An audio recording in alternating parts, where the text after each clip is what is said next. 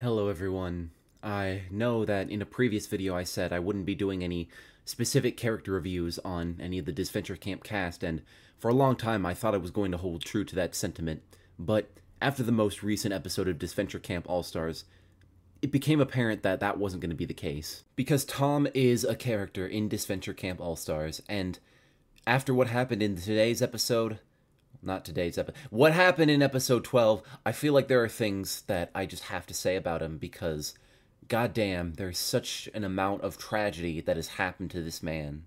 Tom is one of the most tragic and saddest and most sympathetic characters ever to be created in all of fiction. Almost. First of all, we have to keep in mind that Tom is just an innocent little cinnamon roll himbo man. He's never done anything wrong, and anything he has done wrong, it's because he's stupid and he means well. So none of the bad stuff he did, it's like, it's bad, but like, there's a good reason for it. So he's like, okay. And Tom has always been this way. He's always been this big, stupid dude who doesn't know any better, but he's trying his best.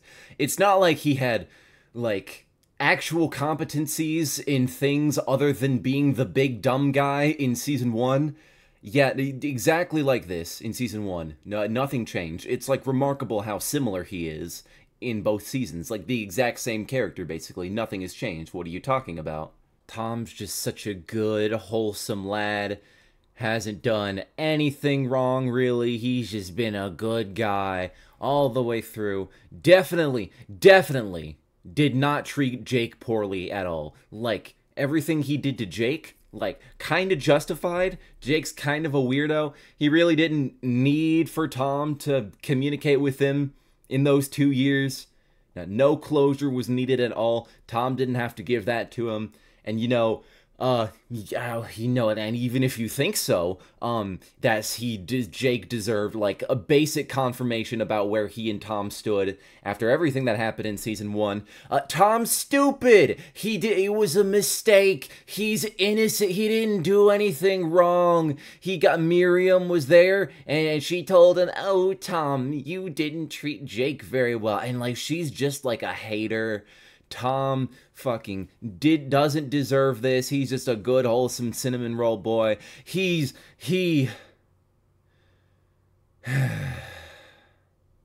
Alright, let's actually run through this. Tom is bad in All-Stars. Like, he is really fucking bad, and I don't think anyone is actually talking about how royally they fucked him up. To me, he hardly feels like the same person, and that's alarming. Now, full disclosure, this video is unscripted, because initially I was just gonna make it as a joke, but I kind of realized halfway through that I had too much grievances with Tom to not say this. Because from what I know, and from what I've seen, I fully believe that the majority of the Disventure Camp community does not take Tom seriously. And I don't mean his plot's dumb and stupid, and I think most of us don't like it. That's pretty well-worn territory by now. I've seen a lot of people infantilize Tom, especially in All-Stars, and worse than that, a lot of people use him as a tool for male fan service. This was funny for like a day, and then it stopped being funny. I like to think I know this community pretty well by now, so I'm guessing if this was Hooters Ashley or Hooters Ellie,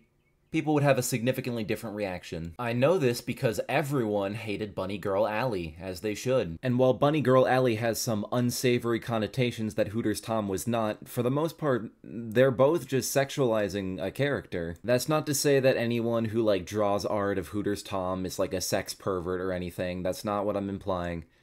I just think it's gotta stop, because that is quickly becoming this character's legacy, and I don't know if anyone wants that. Now, why am I bringing this up? Because despite how overdramatic and not serious the intro to this video was, I think Tom genuinely does have a layer of tragedy to him.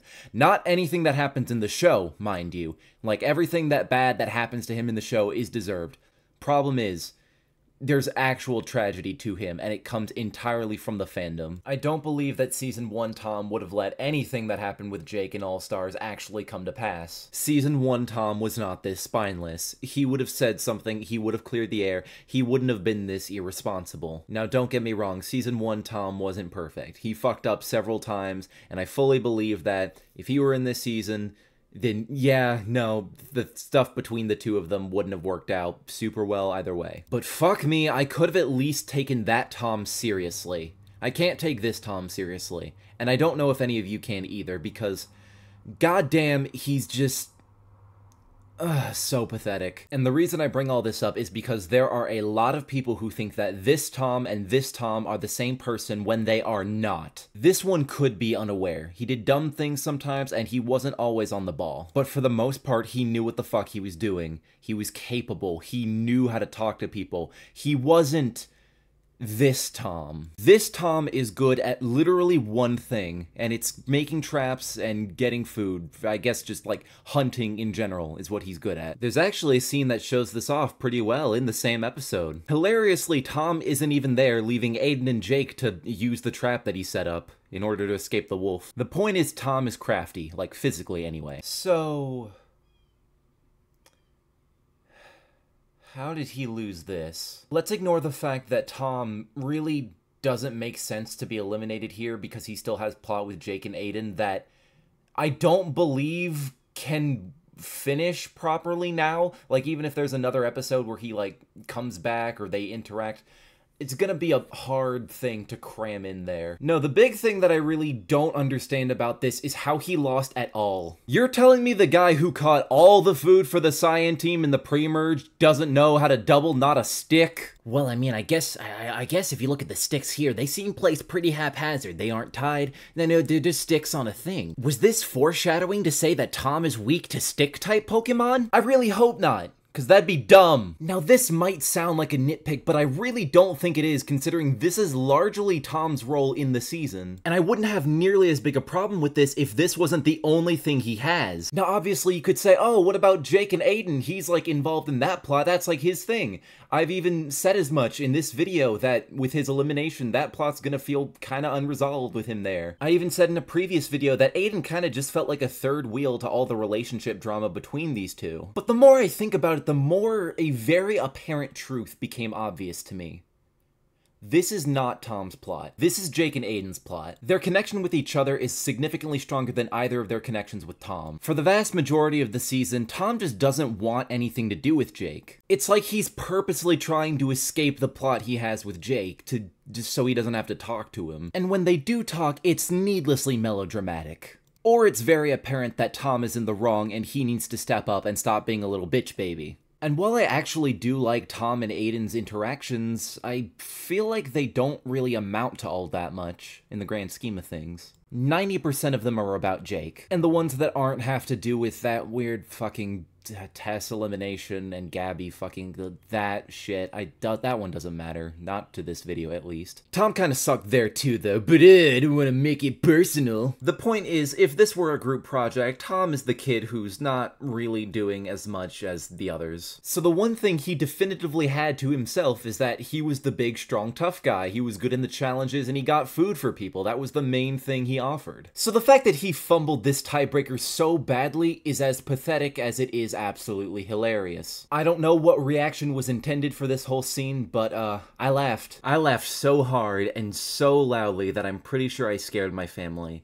Audrey, babe, if you're in the comments to confirm this to everyone who's watching so they know I'm not lying. And the reason I had that sort of reaction is because for the very first time, I saw the type of character that Tom had become. He's not important, he's not likable, he's not capable, he's not a deep character. Maybe at one point he was, but not anymore. Now, he's this, because as of All-Stars, he doesn't have anything else. Tom was a character with the potential to be great, and unfortunately, because of the way people responded to him and what people wanted out of him, he's never ever going to be that. Not in Disventure Camp anyway. But, you know, maybe he can.